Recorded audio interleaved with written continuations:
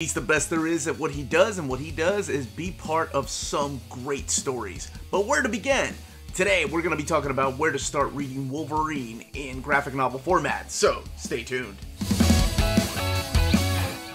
And welcome back to the Where to Begin Reading segment, where I talk about where to start reading some of the characters in Marvel and DC, and I'll probably do some independent comics too, that are featured in movies and TV shows and video games, or you've just been curious to read about for a long time. Today I'm going to be focusing on my favorite comic book character of all time, and that is Wolverine, Weapon X, Logan. He's gone by so many names. He's been around for decades. And one of the questions that I get often is, where is a good jumping on point for new readers? Where's a good place to start for this particular character?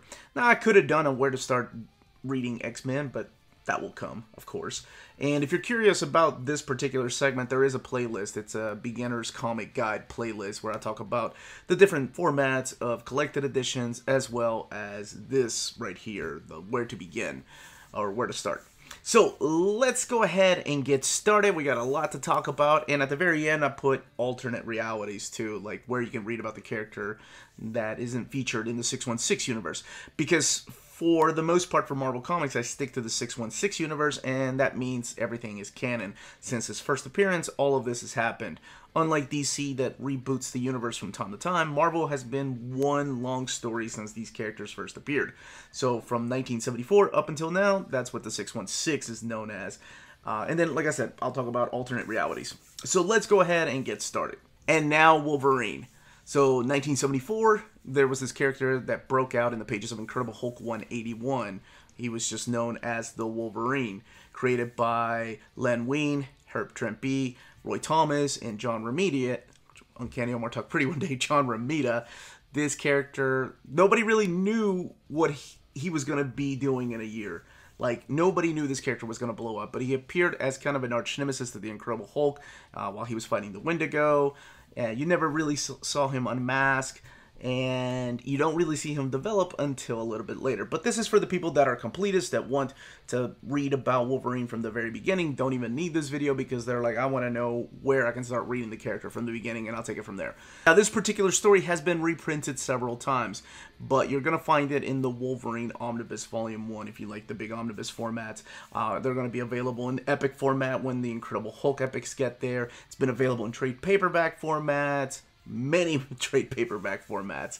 So, but I think the most economical way to get it is the Wolverine Omnibus Volume 1, because there's several stories I'm going to be talking about on this list that are in that omnibus. So remember when I said the character wasn't really filled out, like he was just kind of a one-off character? Well, fast forward a year later with Len Wein now teaming up with Dave Cockrum to relaunch X-Men with Giant Size X-Men #1.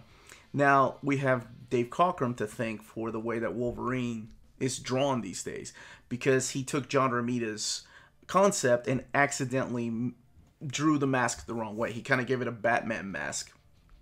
And ever since then, every artist has drawn Wolverine in that style. So, Dave Cockrum, rest in peace. Thank you so much for that. And all the other wonderful things that he created in X-Men. Now, he is part of this team, but he's kind of a background character. But this is for people that want to start reading X-Men and want to know how Wolverine is in a team. We'll say that he isn't like your leading man.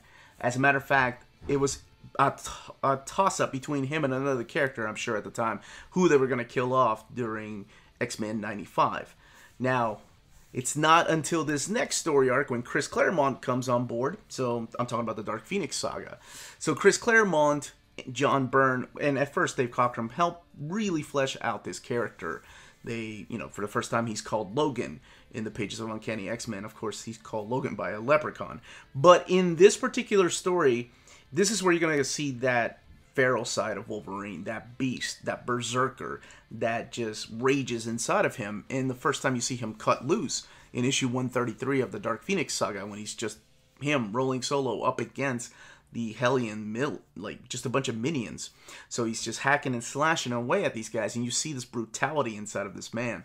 And I thought this is a great way to introduce people to probably the character they're a little more familiar with from the movies, just because, I think Hugh Jackman portrays that berserker side of him so damn well. But this particular story, of course, collected in the Omnibus Edition Volume 1 and Volume 2. So, as well as Giant Size number 1 that is collected in Omnibus format. Both of these stories that I'm talking about, whether it's Giant Size or the Dark Phoenix Saga, are also collected in Epic format, in trade paperback editions, and in Marvel Premiere editions. And there's actually a Dark Phoenix Omnibus that's being rebranded as a Phoenix Omnibus Volume 1 coming out later this year, if you just want to read the Phoenix Saga. Now, in 1982, Chris Claremont teamed up with Frank Miller to tell this story, and that is Wolverine. He had a 4-issue miniseries. This again being collected in the Wolverine Omnibus. I said that would come back, but it's also been collected in Marvel Premiere hardcovers, in trade paperback editions, and in the X-Men Omnibus Volume 2, because it leads into part of the From the Ashes storyline. But this 4-issue miniseries just shows Wolverine rolling solo, falling in love with this Japanese lady named Mariko. So he is traveling to Japan, where he also gets to fight off the Hand. There's some gorgeous artwork in here from Frank Miller, and it's the first time you get to see Wolverine just be his own. He's without the X-Men. You feel like this almost feels like it's a standalone story that you don't need the rest of the X-Men. As a matter of fact, this is the first time a lot of people thought, you know what, this guy could carry his own title. And I wanted to add this in here because this is one of the best stories, but it's also a great jumping on point to see this Ronin type of character that a lot of people are familiar with because of the movies or the animated show. There have been several really good stories for Wolverine in between the miniseries and this next book. And this one is 24 hours. So, but I wanted to talk about where to start reading the character, not best stories. Maybe I'll do another list one day for best stories. But 24 hours, I think, really just throws it all at us. This shows the relationship of Sabretooth. This makes you ask the question, how long have these guys been alive? Because this flashback they're having was a long time ago, longer than most humans should be living. So then you start asking, you know, are these characters immortal? How long have they known each other? And this whole feud between Sabretooth and Wolverine really starts with this particular story.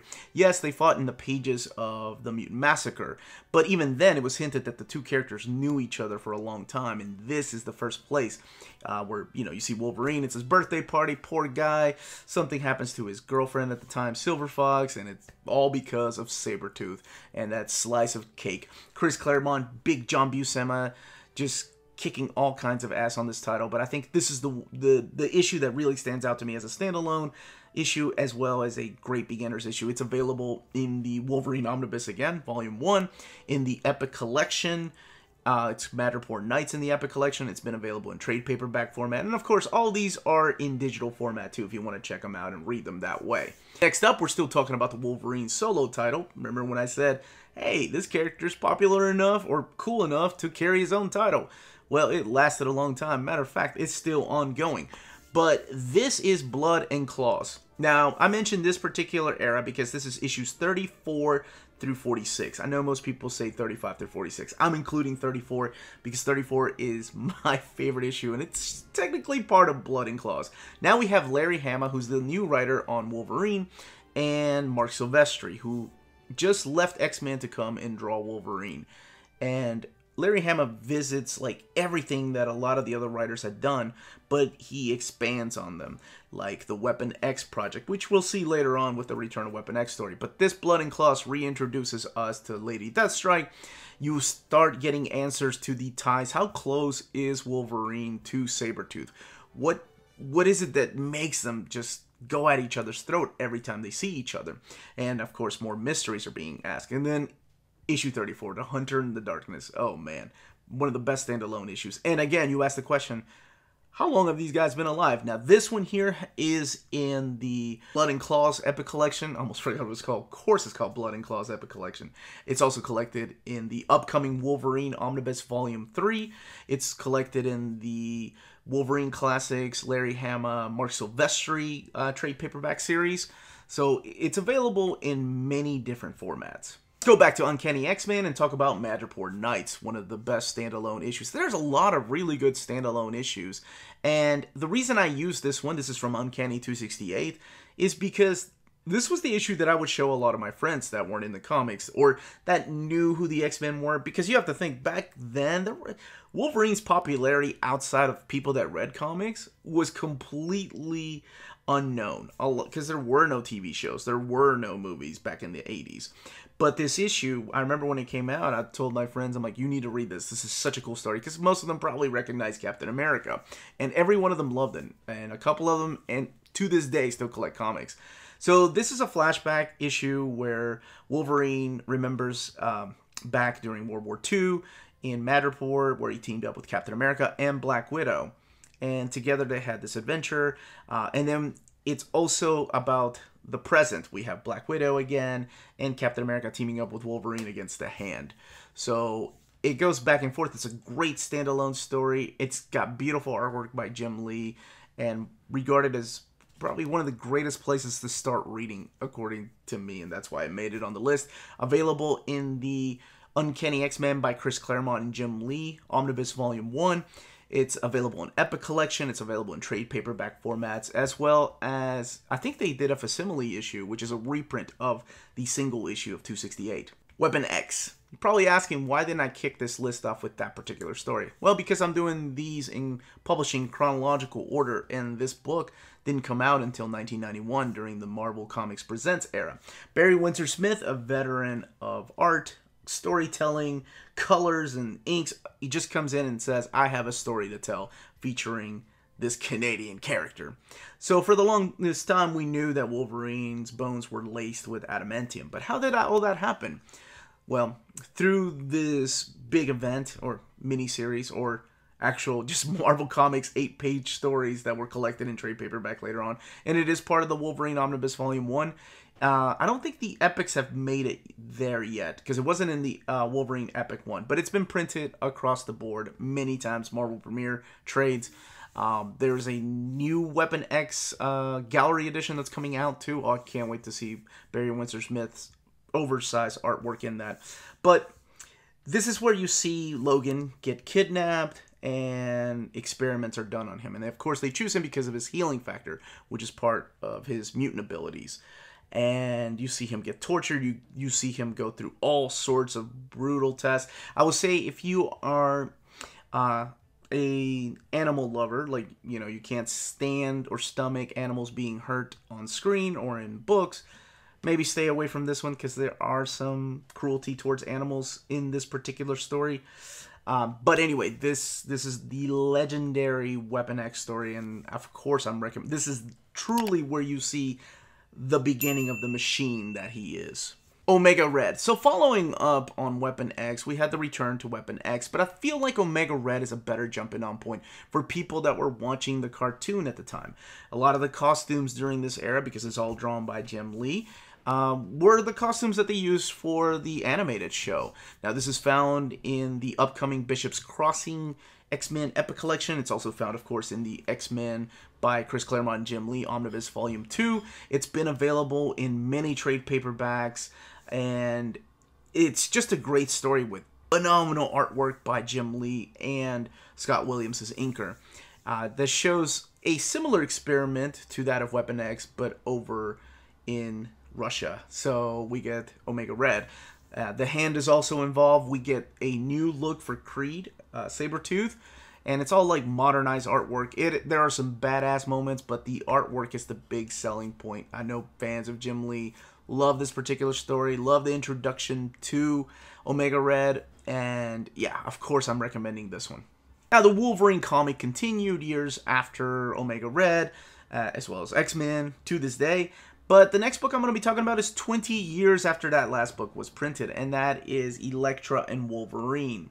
So this is written by Greg Rucka, but this is mainly for fans of Yoshitaka Amano, a phenomenal Japanese artist, probably most familiar here in America to people because of his character designs that he did for the Final Fantasy video games.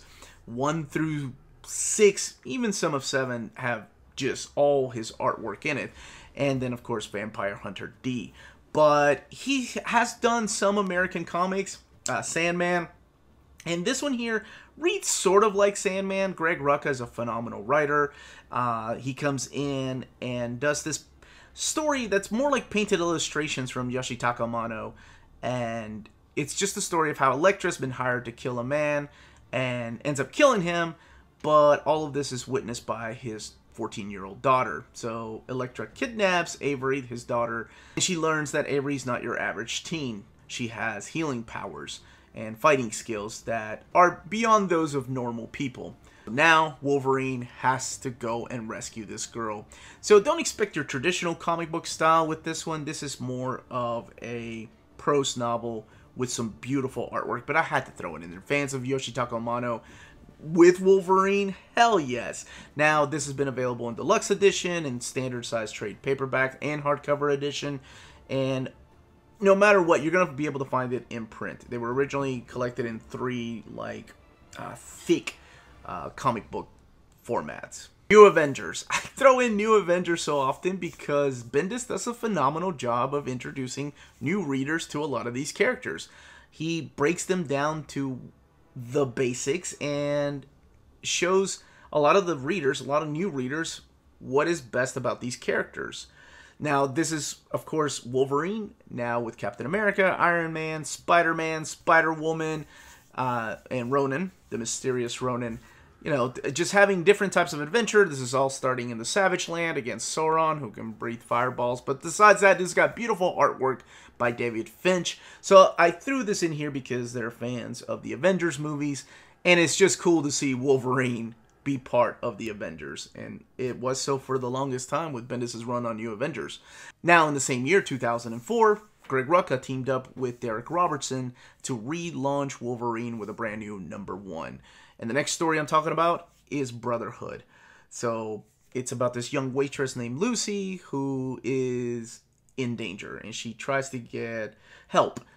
She is sadly killed. So it's a revenge story. It's like Death Wish with Wolverine. He just goes berserk after all these people. It's a little more adult in the tone of the story than the previous stories outside of Weapon X, just because of the themes and the brutality. And it was awesome just to see Derek Robertson take a stab at drawing Wolverine. Now, sadly, this is also during the popularity of the movies with Hugh Jackman, so at the time, the editors told Derek Robertson to make Wolverine less ogreish and more good-looking Hollywood Hugh Jackman style, which Derek Robertson was like, oh, that breaks my heart. Because, yes, Wolverine in the comics isn't Hugh Jackman. He's not the good-looking dude. He is this just savage, very muscular, angry little man. Oh, it's amazing. The differences in between Hugh Jackman. I mean, Hugh Jackman killed it in the movies, don't get me wrong, but Wolverine in the comics is a lot different. Now, Greg Rucka's run has been collected in the thinner trade paperbacks, and there is a complete collection, and the complete collection is out of print. I think you might have better luck getting those thinner trade paperbacks. Hopefully one day, I think we need a Greg Rucka omnibus that can include this story, Brotherhood, and Wolverine and Elektra. Enemy of the State, this is by Mark Millar and John Romita Jr.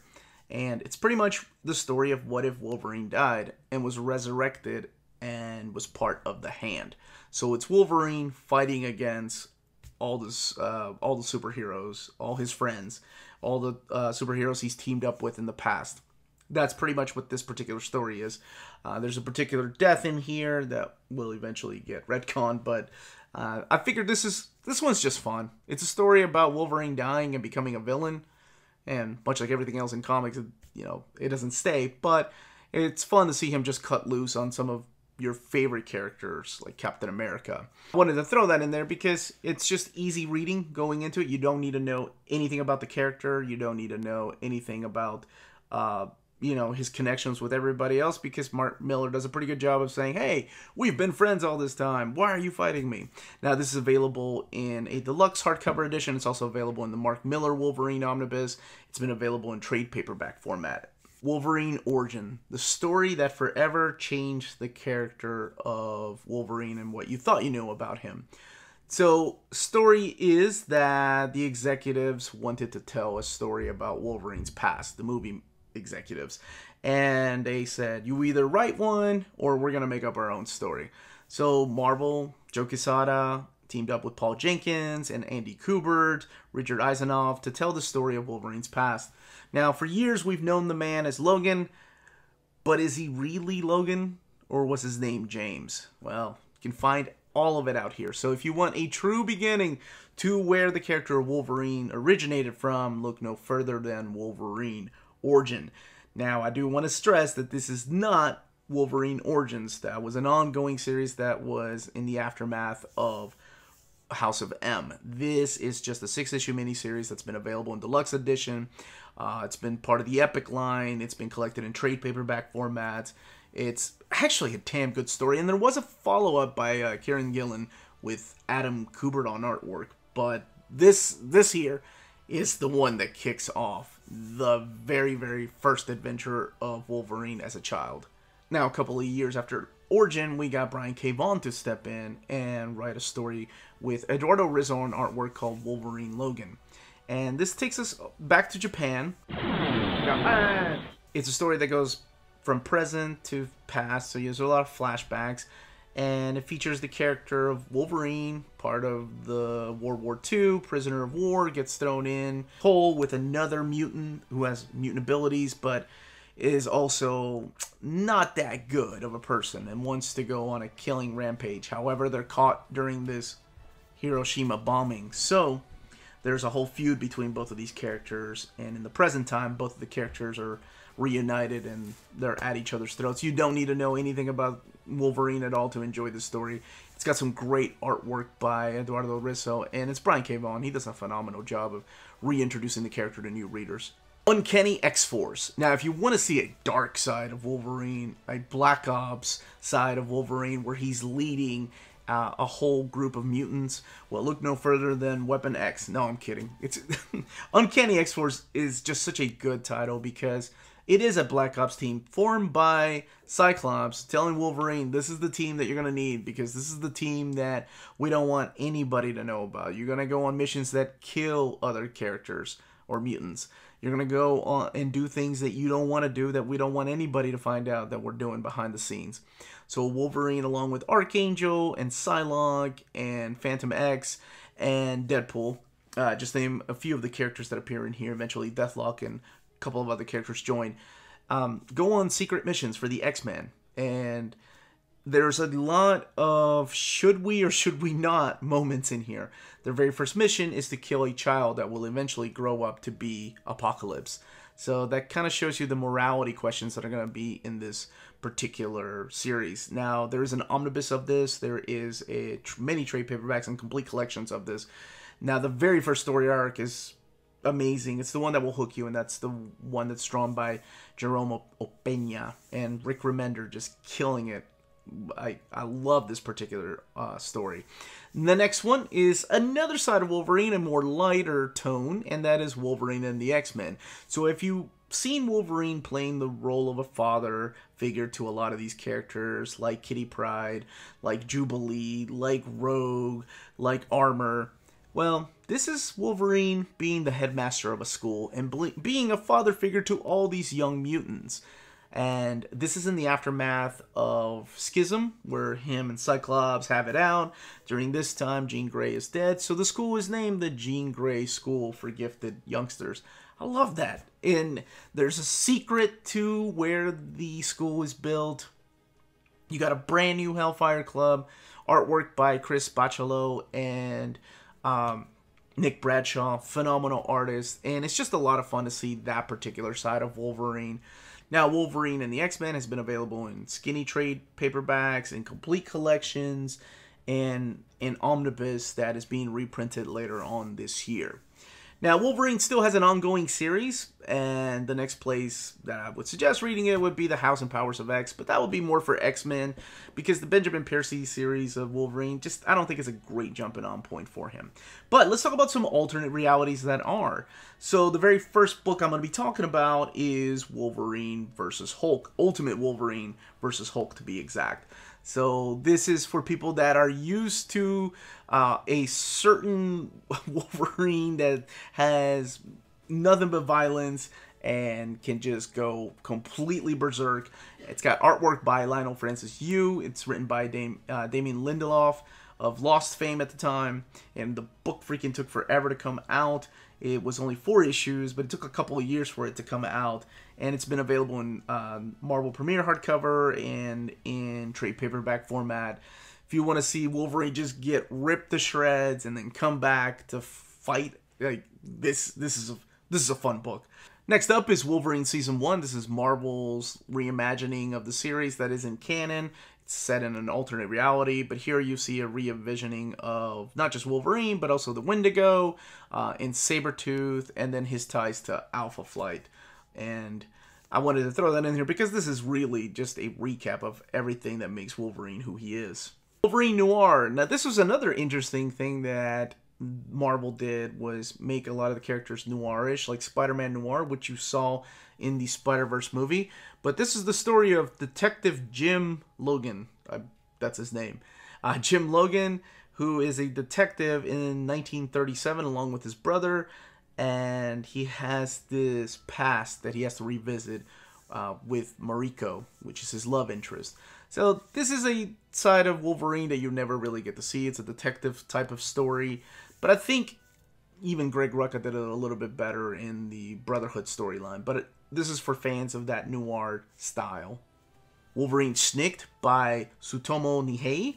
This is for fans of manga because this is the same mangaka that did Blame, Bio Omega, Knights of Sidonia. And it's Wolverine out there in the Deadlands. This feels a little bit like Mad Max, but it's got some phenomenal artwork in there. And yes, if you're a fan of manga and have ever wanted to check out Wolverine, this is the book for you. The next book, of course, last but not least, is Old Man Logan. This was originally published in Wolverine Volume 3 as part of the ongoing series, but it's still an alternate reality. Much like things like Days of Future Past are an alternate reality. It's not set in stone that this is the future for Wolverine. The movie is loosely based on this, and I mean very loosely. This is written by Mark Millar, and it is drawn by Steve McNiven.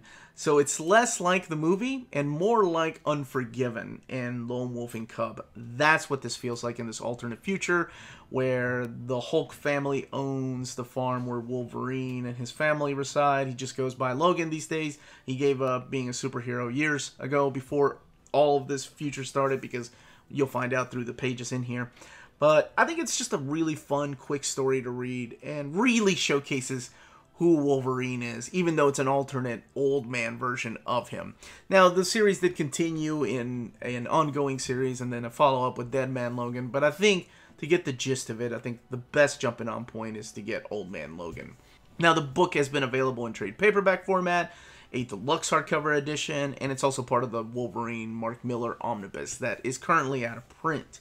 But for the books that are still in print, check out our sponsors. If you live in Europe and are interested in pre-ordering or purchasing Omnis, then you should definitely check out Walt's Comic Shop in Berlin, Germany. They have the cheapest pre-order prices for Marvel and DC big books within the EU. Flat shipping of €9.90 for EU countries. Extremely careful and sturdy packaging. Emails are answered within 24 hours. And they have a superb selection of new releases and out-of-print books on their website. Just head over to waltzcomicshop.com for more great deals and rare titles. And for a limited time, you can use the code Near Mint Condition, all one word, at the checkout for free shipping to all EU countries with your first order. Walt's Comic Shop, your reliable source for Omnis and premium collected editions in Europe. CheapGraphicNovels.com, your online home for brand new graphic novels and collected editions up to 50% off cover price. They pride themselves on packaging your books so they arrive safely and in excellent condition, as well as prompt and helpful service. Check out the bargain deals for up to 90% off cover price. CGN is excited to announce that they are now taking pre-orders. They're making it easier for you to ensure that you don't miss out on the hottest releases. CGN is currently running a special promotion for you Minties. If you're a first-time customer, let them know that you were referred by Near Mint Condition at the checkout,